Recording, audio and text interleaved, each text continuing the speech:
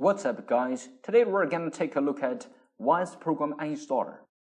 Instead of just running the built-in installer of a software, it also scans and cleans leftovers after the install. So it does a much better job than the control panel install.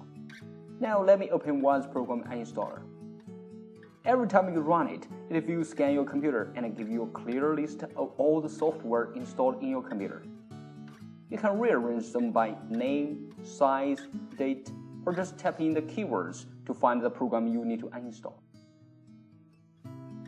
For each program, you can choose from 3 options: Save and Install, Modify, and Forced Install. For normal programs like Skype, you should just click Save and Install. Click Yes. Now it's executing the built-in installer of Skype.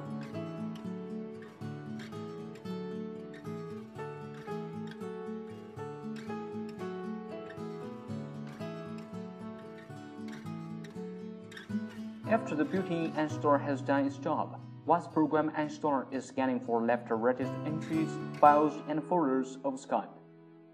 Then it shows me the scanning result. I will just delete everything. Now Skype is completely gone away from my computer. For some software that is not functioning properly, if you want to keep on using it, you can click Modify. It allows you to change or repair the program, but only part of the software supports this feature. Forced Install allows you to get rid of software by deleting everything that is associated with it.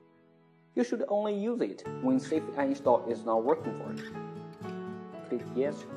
Instead of running the built-in installer that comes with the software, it directly scans the computer for all the registered entries, files, and folders of the software, and then delete all of them.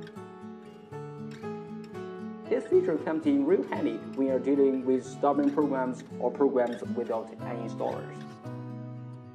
There is more to this software. In the top right corner, click Log. Here it keeps a backup of all the leftovers of the software it has uninstalled. You can recover any of them in case anything goes wrong. So that's it. I hope this tutorial can help you a little bit. Thank you for watching.